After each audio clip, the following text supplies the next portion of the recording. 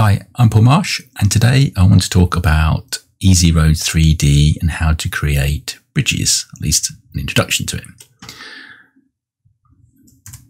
So, as you can see here, we've got our Unity project, and we've got our little test scene here with the terrain, and previously our old roads here. And just going to come here and create a new road. So, road type, add new object, shift click, and up the hill, shift click. So you can see here that EasyRoads wants to build up the terrain by default, so it can make this road work. But we don't want that, we want a bridge. So bridges, and in fact most of other things that aren't just purely roads, are done by something called side objects. So if you scroll down the road, you can see this little selection here called side objects. So you open that. So we've got barriers, fences, walls, bridges, which is things we're interested in, props, terrain, lots of other things. So you can come in here and you can say we just want a simple bridge, and you open that and then you activate it. And immediately you see that we've got these pillars that have sprung down. So rather than have the terrain build up, you've now got these pillars, and okay, they're sort of a bit odd. So you want to come in here and you want to sort of make adjustments to the road to make the pillars look a little bit more realistic. But there you can see you can get a relatively decent bridge. It's got some, it's already built up some sort of concrete barriers either side of the road, and it's taken us from our sort of hill 1 to hill 2, and covering over this little bit of a ravine here. So as you see, it's pretty easy to create. Now, that's all well and good, but where did this bridge come from? And that's actually the really difficult bit, is to create these side objects. So what I've done is I've created this prefab, and that prefab comes from this exported scene. So if you click on this exported scene, I'll show you what I mean. Oh, it's got nothing to import. That's not very helpful. I'll take you through building that. So what I've done previously, and in this project, I have installed the EasyRoads3D Demo scene. So if we look at the demo scene, okay, save that.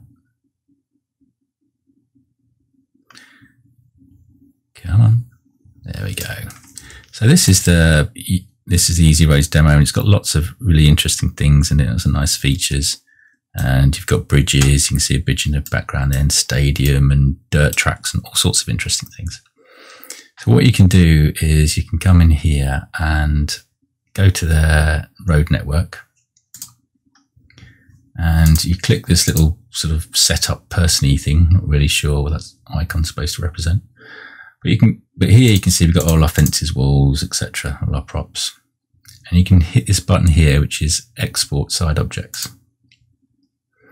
So in here we can select the things we want. So you might want to say, okay, we'll have some concrete barriers, and I'll find maybe a motorway bridge, and any other things in here that I fancy. Lampposts, all these sorts of things that you might want to have in your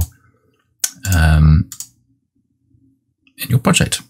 So you can say export, and then you can see where it's gone before. So I'll just say bridge to demo.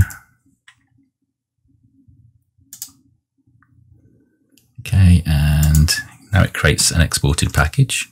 So bridge to demo.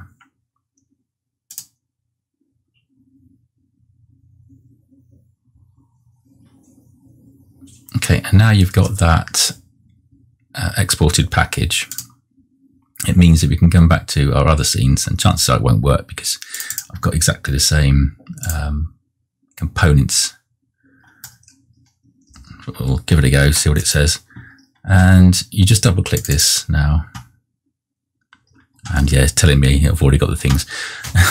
But if you've got, if you haven't got these elements in here, then it will it'll tell you that you can export them, and that's how you get those brought in. And then just quickly, so all you would do then is you come into the your road network, you go back to this little setting thing, side object thing, and then you say import side objects, and then you just drag oops, not that one, you just drag the prefab package that your export created in here, and then you can just select which ones you want. Obviously I've already got all these that are all grayed out, but you can then select the ones you want, bring them in, and then you can start using those side objects in your project.